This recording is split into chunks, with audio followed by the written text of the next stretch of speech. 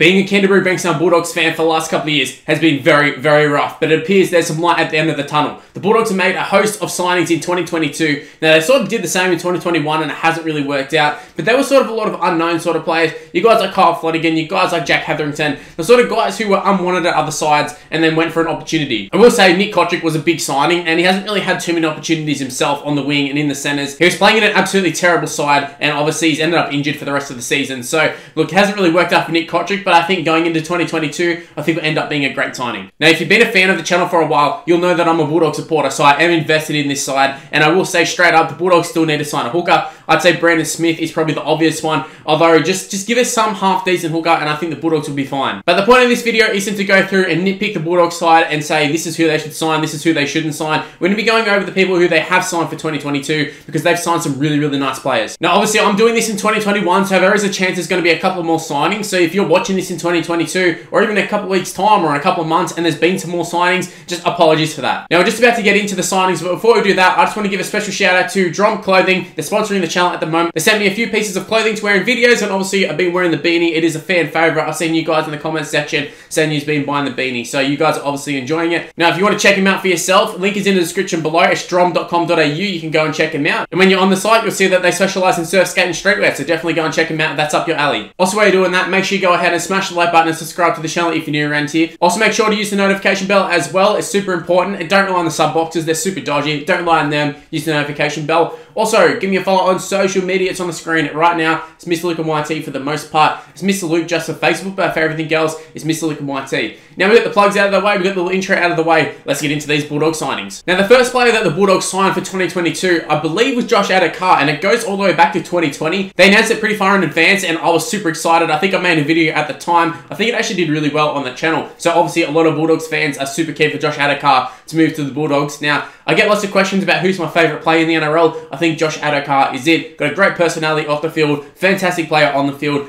come through the Storm system, obviously came through the West Tigers system initially. Tigers Jr. didn't get an opportunity, went to the Storm for an opportunity, and he grabbed it with two hands. Now, we've seen other guys as of late go to the Storm looking for opportunities. Guys like Green Smith, next year Nick Meaney goes to the Storm. I think Josh Addo-Carr is a great example for them of what they can achieve. And obviously, Addo-Carr has one of those rare gifts in the fact that he is so fast, so you got a lot to work with. And he did replace Corabetti as well, who was a very similar story to him. Went from the Tigers, went to the Storm, super quick. But Josh Addo-Carr, he is just so good. He turned himself into a New South Wales winger, into the Australian Kangaroos winger. And I'm hoping between him and Nick Kotrick, they can form up a formidable partnership in 2022. There's even a few whispers that Addo-Carr's still going to play fullback. I know the Bulldogs eventually signed a fullback, and we'll get to that later, but there was a lot of talks at the time when Addo-Carr signed that he wanted to play fullback. So I wouldn't be surprised if he does get an opportunity there. But look, Addo-Carr in the side, he's just going to create so many opportunities for you. Times when you have really nothing on, you can sort of just pass it Addo-Carr, and if he's got an inch of space, he will take that and he will get around that defender. We've seen the Storm do it. We've seen the Storm just straight up just kick it down the field, and then Addo-Carr chases. What other player apart from maybe Jason Saab can you do that for? Josh Addo-Carr and Jason Saab, that's about it. So I think for the Bulldogs, I think it's a huge signing. I think it's a low-risk signing as well, because he wanted to come back to Sydney. I know there's a lot of talks about him going to the Tigers or the Rabbitohs, but he's ended up at the Bulldogs, and I'm absolutely buzzing about this signing, and I know other Bulldogs fans are too. Now, I believe the next player the Bulldogs signed was Matty Burton. Now, there was a lot of talk about him backflipping, and the Panthers wanted to keep him. Things have sort of gone quiet, and it's all gone quiet as soon as he got an opportunity in the halves for Penrith. Now, he got an opportunity with Tyrone May, and obviously they didn't play as well as what Nathan Cleary and Jerome Luai was, and Matt Burton seemed to be the scapegoat. Tyrone May seemed to be escaping it from Cleary for some reason, and Tyrone May kept retaining his spot, and Burton kept getting chucked back into the centre. So I think that showed where he stood at Penrith, and I thought it was absolutely disgusting how Penrith just kept trying to get into backflip, and oh, you should stay and play in the centres with us, and don't go to the Bulldogs, they'll ruin your career, all that sort of stuff. It's just all rubbish. The guy's played in the halves his whole life. He's obviously going to want to play in the halves going into the NRL, especially when he can get opportunities at other clubs. It's only really the Panthers that he wouldn't get an opportunity at. You chuck him in a lot of other sides, probably everyone except the Storm, he'd probably get a starting gig. And to be honest, I never really thought he was actually going to backflip, but there was just so much talk about it that you thought maybe it might happen, but he isn't going to backflip. He's coming to the Bulldogs next year. I think he looks like a fantastic signing, even more so after last night's performance against the Roosters. He was absolutely outstanding, man of the match, scored 2 tries. I think he's really shown, even at worst, he's a fantastic centre. At best, he can be one of the best 5'8s in the comp. I think the Bulldogs have got a great signing there, and they've also signed him on a fairly good deal too. I think it was like 500, 600,000, and for a quality half, that is a really, really good deal. Now, obviously, he is very inexperienced, he is very raw, but I really like what I see in Matt Burton, and I think he can be a great signing. Yeah, adding all the other signings around him, I think he's going to be a great one. The only problem is, I think when we signed him, I think we saw the future as, all right, we've got Burton, and then we've got Flanagan, they're our halves. Now it's sort of like, we've got Burton, but who else do we have? We've got Averillo there. We've got Bailey, Bundy, Addo. I think that's probably more BBO. I think he's probably your more likely halfback. And then you've got Matt Burton there in the 5'8 or vice versa. But we'll see how that goes. I think regardless, Matty Burton, fantastic signing. I can't wait to see what he offers. Great defender, great with the ball, great kicking game. Just offers exactly what the Bulldogs need. Now, moving on to the next player, I'm starting to get lost in who was signed first and who was the next player and all that sort of stuff. But I think the next player might have been another Penrith player. I think it was Brent Naden. Now, he's found himself in the reserves for the most part of 2021, and he ended up playing in the grand final for Penrith. He got dropped. We all know the story about that, the whole drug issue, and he ended up suspended. Nearly lost his career, but he sort of had a bit of a lifeline thrown to him by the Bulldogs. Even Penrith has sort of started playing him, and he's played pretty well since he's come back into the side, but I think he's found himself back in reserve grade. Well, it's not even reserve grade to be played, but he would be back in reserve grade. He's not in the first grade side is what I'm trying to say, but I think he's going to go to the Bulldogs. I think whether he finds himself in the centres, on the wing, I think he can do a job for us. I'm assuming he hasn't signed on a huge contract either. I can't imagine a lot of other sides were sort of after him, especially considering his track record. Now, we know he's a fantastic player, and there's a lot of fantastic players in the NRL, but he does have a history of doing some dumb shit off the field. So I think Naden coming to the Bulldogs, he's looking for an opportunity. He's not getting it at Penrith currently, and I think linking up with Trent Barrett, where he probably played his best football, I think that would be a great thing for him. And for the longest time, the Bulldogs have been struggling with centres. Ever since Josh Morris really left, we haven't had some quality centres. They signed Nick Kotrick, they tried to make him into a centre when he's a winger. Didn't work out. We got Will Hopper-White, he's been playing fullback. We chucked him into the centres. Hasn't worked out. We have youngster Aaron Schott there in the centres. He's been okay, but he's very, very young. He's very raw. So we do need someone who has a little bit of experience and someone who can be a bit of a game breaker for us. And I think Brent Naden is that guy. Now, honestly, it all sort of depends on how he gets his off-field sort of antics, whether he can keep himself under control, because I think he can be a fantastic player. But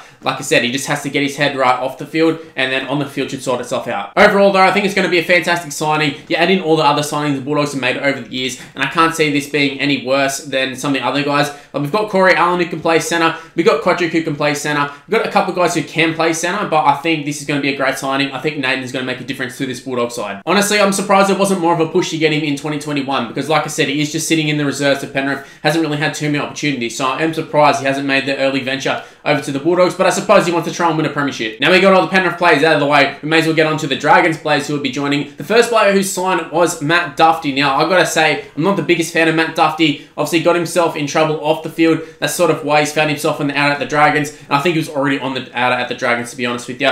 He'd been getting dropped. We had Sloan in at fullback. They've been playing Jack Bird in at fullback as of late, and I thought Jack Bird actually did look really good at fullback, but Matt Dufty has shown at times he can be an absolute star. He's also shown signs he can be an absolute reserve grader. Like, he's got like a very high ceiling, but also has a very low ceiling. Now, in attack, he can be very, very good. In defense, absolutely atrocious. We've seen it firsthand. The Bulldogs up against the Dragons. Bulldogs have beat the Dragons quite a lot, and I've seen Matt Dufty have some absolute shockers. We've also seen him in the past have some absolute worldies. We've seen him score some amazing tries, but for every amazing try he scores, he seems to let in 2 or 3 easy ones. So he does have a lot to work on in his game, but he does have a lot of good elements to his game as well. So in terms of chucking him into this Bulldogs side, is he better than the fullbacks that we have at the club currently? Yes, he is. And I think that's really what it comes down to. And the fact that it is a 1-year deal, so this isn't a high-risk signing. This isn't, them chucking huge money at him for a long-term contract like they have done with a couple other guys. This is a 1-year signing. If it works, it works. You re-sign him. If it doesn't, kick him to the curb. You don't need to take too many chances on guys like him. And I think he's coming here for an opportunity, obviously. Same with the other Dragons player we're going to be talking about. But look, Matt Dufty, he has all the potential in the world. It's just a matter of him putting it together and sort of just sorting out his defense. If he can sort out his defense, I think he can be an absolutely amazing fullback. But like we talked about, it's a big what if, because I think he's been in the NRL for long enough that I feel like if his defense was going to improve a lot, he would have already done it. And he hasn't really shown any sort of improvement at all. So look, this might be as good as Dufty gets, but like I said, it's still better than the fullbacks we've got at the club right now. So I think it is going to be a good signing. Whether it's going to be a signing that works long term, probably not. I think it probably will just be this 1-year deal, maybe add in another like 2-year deal afterwards or whatever. But I don't see him as the long-term fullback, but I do see him being a great little stopgap for us. Now, we just got done talking about one player who was at the barbecue that Dragons held. Now, we're going to be talking about the guy who hosted it, the guy who ended up getting sacked. Paul Vaughan is the man we're talking about, and he has signed a one-year deal with the Bulldogs. So both the Dragons guys, both the guys who are at that party, they end up signing one-year deals. Now, Paul Vaughan, for the most part, has been a fairly clean skin in the NRL, but as of late, in terms of all the COVID stuff, he's broke the COVID bubble a couple times, obviously ended up sacked at the Dragons. Apparently there was a couple things going on behind the scenes too, but we know Paul Vaughan can be a fantastic player. We know he has been in the past. Obviously he's played for New South Wales, played for Australia. Now, is that the player that the Bulldogs are going to be signing? Probably not. He is obviously aging. He's getting quite old in terms of rugby league standards, but I think you still get a fantastic player in Paul Vaughan. I think he has a lot to offer in terms of experience, in terms of leadership. Now, maybe not in the sense that he's, a captain material, but just in a sense that he's a guy who you can see just leading from the front foot. You can see him doing his actions on the field, making great runs, making those tackles, and obviously he's played at a high standard. He's played international games. He's played rep games.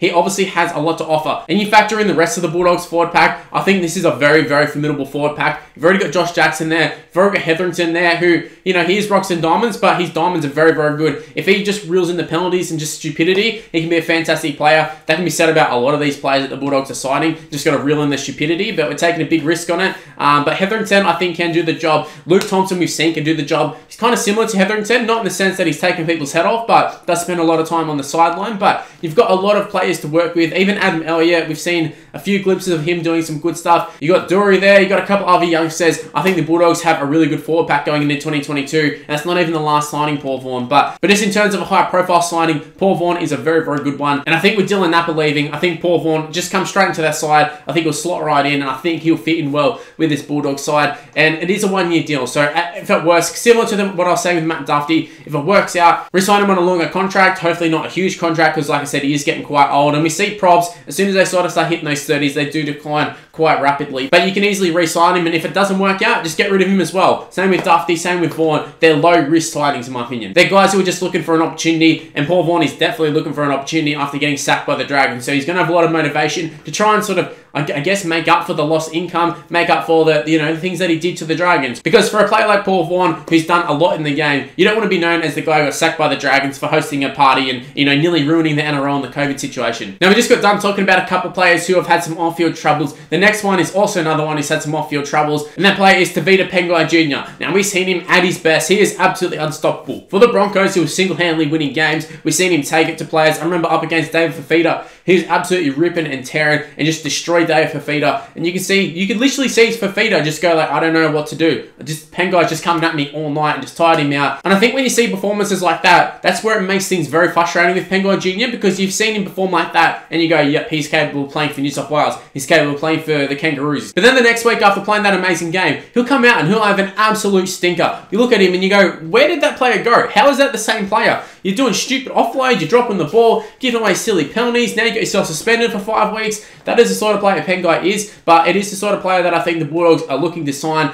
Bulldogs have to take some risks, and I was talking about making low-risk signings in terms of Dufty and Paul Vaughan. I think Pangai Jr. is a very high-risk signing. I think they're signing him on a fairly big contract. Obviously, he does offer a lot when he's at his best, but we've got a lot of players who also do the same thing. Luke Thompson's another one. Like I said, Hetherington. These guys at their best can be really, really good forwards, but at their worst too, they find themselves on the sideline for 10 weeks. And we just got rid of one player who does similar things in Dylan Napa. We've seen him play a couple good games and then all of a sudden he's out suspended or he's out injured. We don't want Pangai to come in and do that. We need Pangai to be consistent. Can he do that? I'm not sure. I did a video earlier talking about where Pangai was going to sign, and at the time, it didn't look like it was going to be at the Bulldogs. Obviously, they were in the mix, but I was sort of saying, like, Bulldogs, maybe stay away from Pangai. He's going to ask too much money for what he offers. And then, obviously, the Bulldogs ended up signing him. So, a little bit of egg on my face, but at the same time, I am excited to see how he goes. I'm excited to see how he progresses as a player. He is still fairly young. He does offer a lot. He does pack a punch. He's exactly what the Bulldogs need, but we need him on the field. We don't need him suspended. We don't need him injured. We need him to be on the field. And if he plays to his potential, he can easily be in this New South Wales side.